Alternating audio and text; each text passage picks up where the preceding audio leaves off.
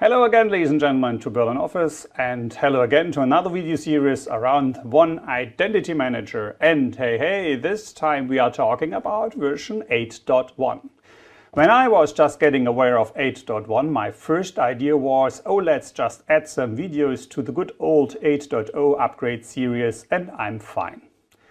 Unfortunately, after that, I started to talk with my program management, and the program management just deployed a couple of small slides to me. They are around about 107 pages or slides just with new stuff in 8.1. And oh wonder, because of that, 8.1 gets its own video series. To make this video series not super thick and heavy, the idea was just to start to put all the parts of information in pieces, and that means I divided something from the 8.1 upgrade series. One of these pieces is the One Identity Manager 8.1 Privileged Account Governance module, and this is what you can find on YouTube just here in this channel as Privileged Account Governance video series. Another one will be the API Designer, not produced yet. This is something we will produce directly after we get online with this video series. All other features about the Identity Manager, it's something you will then see here in this video series and as an overview. That means this series is not meant to build up the ground knowledge of the Identity Manager. This means, people, if you are interested to learn how Identity Manager works, this is the wrong series for you, therefore please look into other videos. Here we are talking about differences between the 8.0 and the 8.1 product, and this is for experts, especially because I don't explain everything.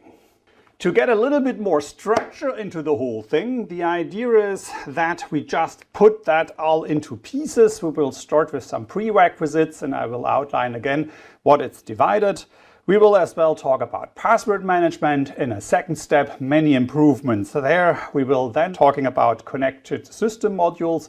You know, these nice things you can connect to the Identity Manager, followed by the synchronization framework changes. A lot of things are waiting there for us as well. And then we will talk about the new web portal and together with that about the new operations web and the API server, just in a roughly overview, especially because, as I mentioned, the API Designer gets its own series. Last but not least, we talk about base engine upgrades, and after the base engine upgrades, if there is time, we talk about some minor updates. With this list of things we just are interested in and will talk about, I think we have now time for the next couple of hours just to explore the Identity Manager 8.1, and I really hope you do that like me in pieces and not watch the complete video series in one big block. That's too hard for every brain, as well and especially for my brain. And with that, now follow me to the screen and we will just start to work.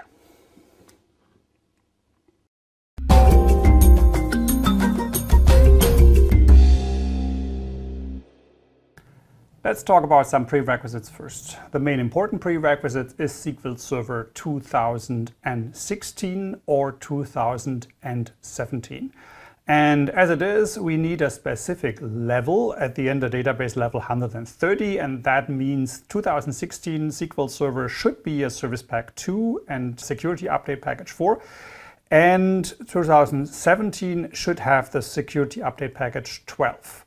Both are the minimum requirements. That means everything above it's okay, but everything below should not be used. If you use SQL Server 2017, then the good message is you can use the Linux version or the Windows version. I'm nearly sure we have no huge customer who tried it to use it under Linux, but nevertheless, for medium and small customers, it's a cool idea to test that if there is time for example, in a test environment, but at the end, it should work.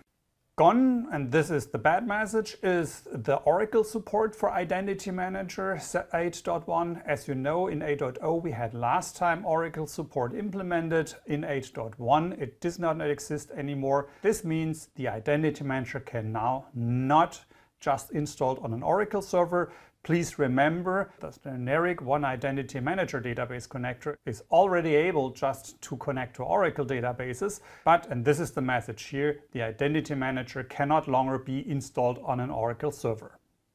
From a .NET Framework perspective, it is now 4.7.2, which is the .NET Framework version to support.